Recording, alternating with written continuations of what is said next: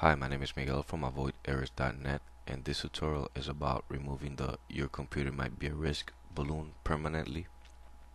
It can be kind of annoying sometimes. So let's start. Go to Start, go to Control Panel. In the Control Panel, click on Security Center.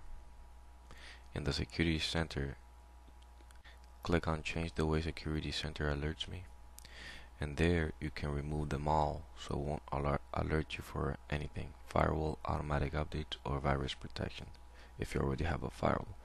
Now if you want to be alerted for automatic updates, you can go ahead and check mark. But I'm going to remove all. I don't want that balloon at all, so I'm going to uncheck it and click OK, and that's it. There's no more balloon coming up alerting me for anything. So thank you for watching the video. My name is Miguel. Feel free to email me if you have any questions. Thank you.